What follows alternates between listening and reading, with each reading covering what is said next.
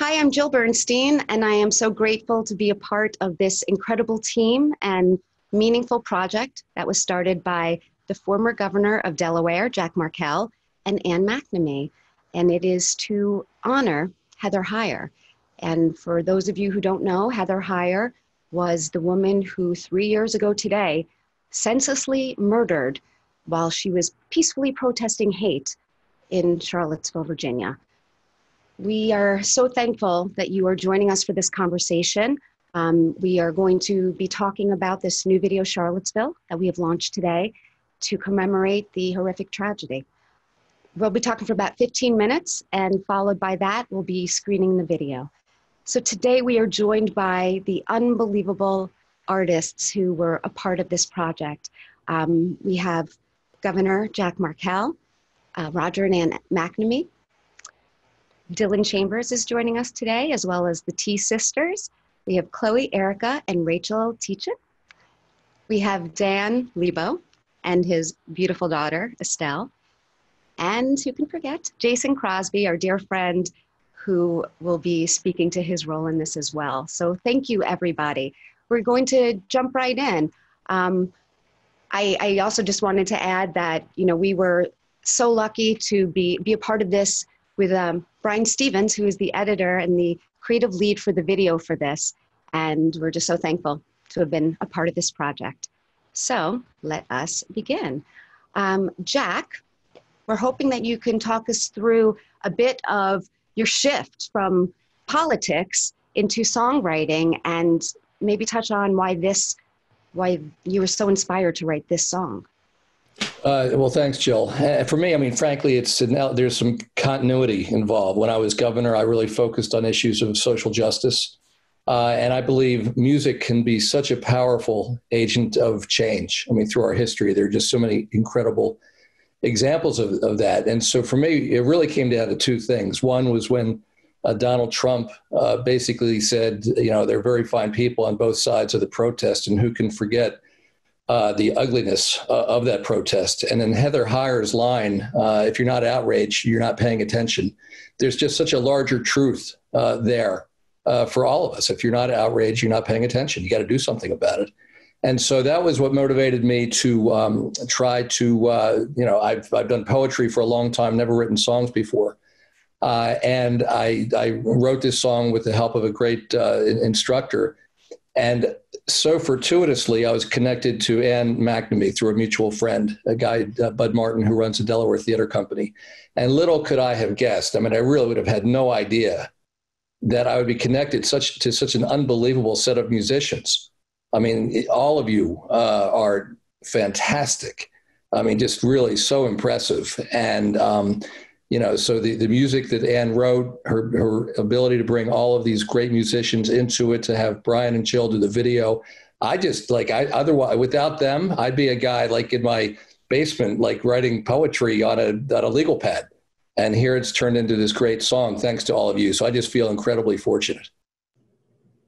Well, I'm sure that poetry you would have written would have been just as beautiful and heartfelt as the lyrics to this song. Thank you so much for sharing that with us.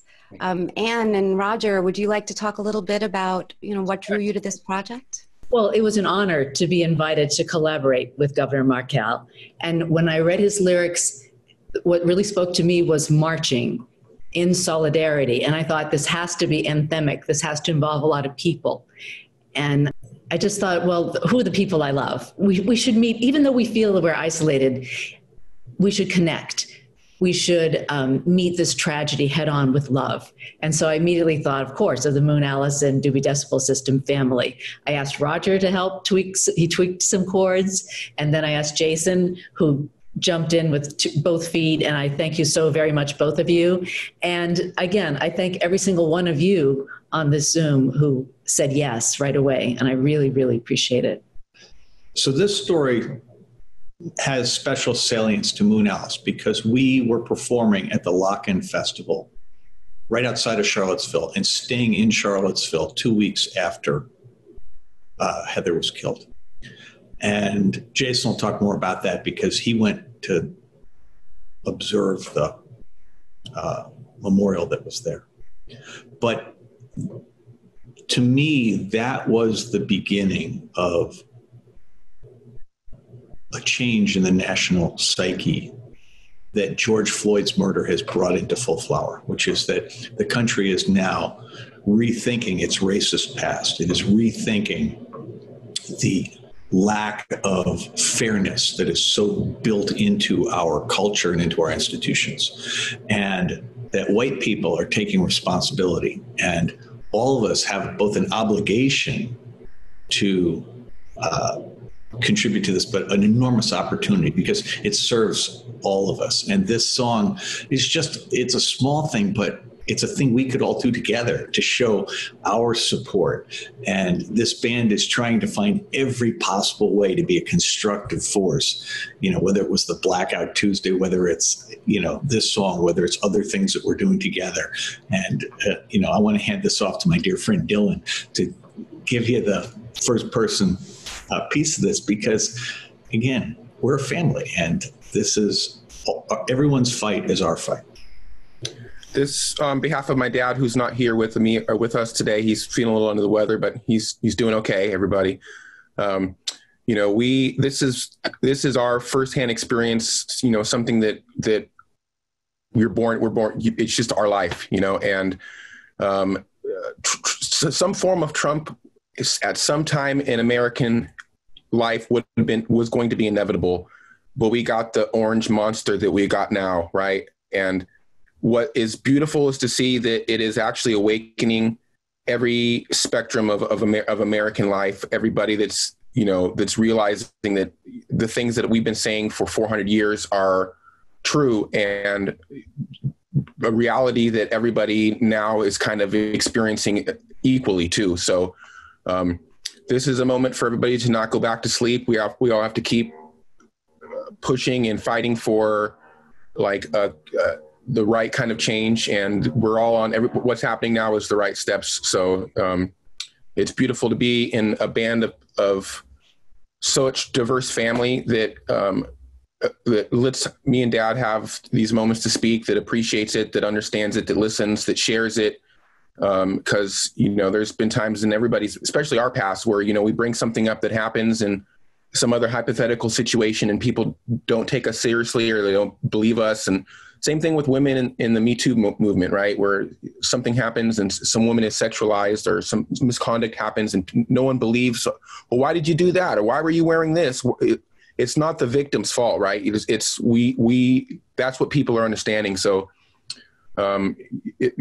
it's beautiful to share a song that hopefully will connect a lot of people to realizing man, this has been going on for some time and we all have to change and be a part of that change. Thank you. That was beautiful.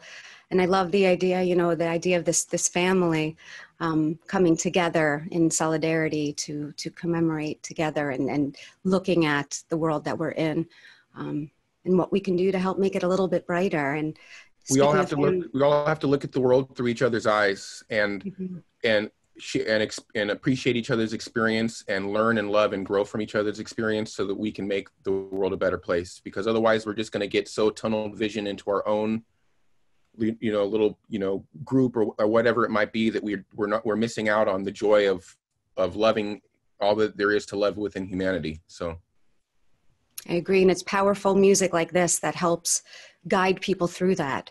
And, having three beautiful sisters with that unbelievable blood harmony that shines through when you're singing, I'm hoping you guys can talk through a little bit about your experience.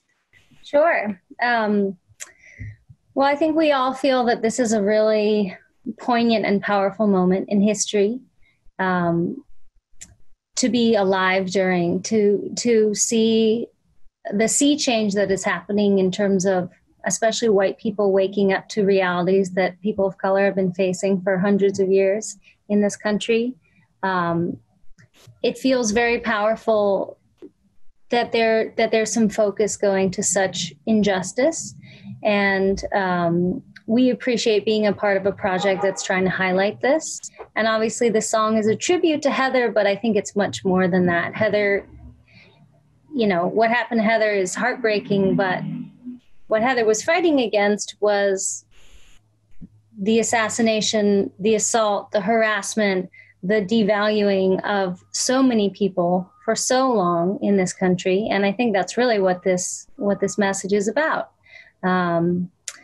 And are paying attention to that and are elevating that message. And obviously love and hope are really important, but we have to remember not to be so naive as to think that that's all that will improve society and life for people. We have to combine that with hard work and activism and realization. So we're grateful to be part of this project, and hoping that we can do whatever we can to elevate the voices of our friends and our family and people who have been affected by these injustices, and use our harmony to give voice to some catharsis and some activism also. Yeah. Well said. Yeah. And just speaking briefly to the actual process in this really strange time where we can't, we're very fortunate that we can be together and we can actually be in the same room with one another. But this was a really cool project to be able to collaborate from all these different places. And it really shows what's possible as far as combining our voices when we're so circumscribed by the state of the world. Yeah, I think as a full Moon Alice family, we really want to use our platform to be anti-racist and to set a good example and just really support each other and move progress forward. Beautiful. Well, thank you. We have another family here with us, Lebo and Estelle. Yeah. Hi there. Yeah, what an honor to be a part of this, the creation of this piece of art, the song, the video, the whole thing. Kind of in echoing a little bit of what's been touched on here already. This song is the story of a tragedy, but clearly it's a message of hope, to be able to lift people with. I think, a lot of times kind of what was just being mentioned too about the process. A lot of times when you're in the process of it, you're just focused on the nuts and bolts, making sure the parts get done, making sure everything gets composed right and, gets recorded with good tones and all that kind of stuff. And so while we were working on it last month, I think that's a lot of more where my mind was. But actually just yesterday, I kind of had a realization as we were all talking about what a family affair this whole thing is with, Roger and Ann as a couple and the T sisters as sisters and Dylan and Lester as father and son. And Ann, thanks so much for inviting Estelle to be a part of this. Estelle is really into music and everything, but we don't get a ton of opportunity to collaborate actually, and especially on something as cool as this. And I just think it's really cool of you to ask her, especially the whole notion of change is about the future. And it's kids who are going to be holding the future. So, yeah. How was it for you, Estelle? Did you have fun doing this? Yeah, I really liked it. And I love how the music video turned out. Awesome. I'm glad that you like how it turned out. And you have such a beautiful, sweet voice. And it's the kind of voice we all need to feel a bit more hopeful about the world we're in. So thank you for bringing that light and shining it. Thank you. We have Jason last, who may or may not have good connection. As we can see, he is outside with a beautiful background. Our beautiful background is photography from J.D. Cohen, who actually shared his art with us for this. Jason, with your live background, hopefully we can hear you clearly. If you would just talk to us about everything that you did for this. You co-produced, you co-composed, you played strings, keyboard, guitar, sang, even played bass. Can you talk to us a little bit about what that was like to bring everybody together and to make this all come to life? It was, it was so great to be able to collaborate with them on this while we're all sheltered together. And it made perfect sense to have our musical family be all a part of it. So when Ann and I we kind of went through all of Jack's verses, and we decided, okay, this line should be this person, and this line should be that person, and wouldn't it be great to get Estelle on there? Just making all of these decisions after recording all of the tracks. As Roger said, I was down there with Bob and Phil at Lock-In, and Roger was there with Moon Alice and 3 years ago, and my girlfriend and I, did go down there to the site of the tragedy, and it means, when you see it with your own eyes, it leaves even more of an imprint, like, I'm from New York, so it's like, 9/11, like that kind of tragedy just, stays with you if you were there. And so, this is an important project, and it was an honor to contribute, musically, with my family. Well, beautiful. Thank you. I think that's, something that just really comes through when we all look at that video to see that's real heart. There's a real heart in this video. You'll also actually see at the end of the video, there's a beautiful portrait that was done by John Mavrudis. And I don't know if you want to talk real quick about how that came to be. Or do you actually invited John? Well, John's one of the poster artists who has worked with Moon Alice for many, many years, and he has been particularly focused on issues of civil rights. He had, many years ago, he did a series for Black History Month with famous Black people and quotes from them, a series of posters, so 31 posters. He's done the same thing for Women's History Month. He did a Time magazine cover on Dr. Blasey Ford. And so he's become really well known as a political poster artist. And in this context, he just seemed like the natural person for us to turn to. And as you can imagine, he was pretty excited to do it. And it's a beautiful image. It really is. It's really powerful. Powerful. I know I've used that word a lot today. It's every piece of this project has been powerful. And we hope for all of you who have not seen the video yet and are going to, now watch it, agree that this is a powerful and important piece of art. And may I please just say one last thing? Yes. The video, you and Brian did such a beautiful, beautiful job with it. So bravo to you. Welcome to the family. Thank you. And we're going to bring him in for a moment to show his screen. Thank you, Brian. Thank you.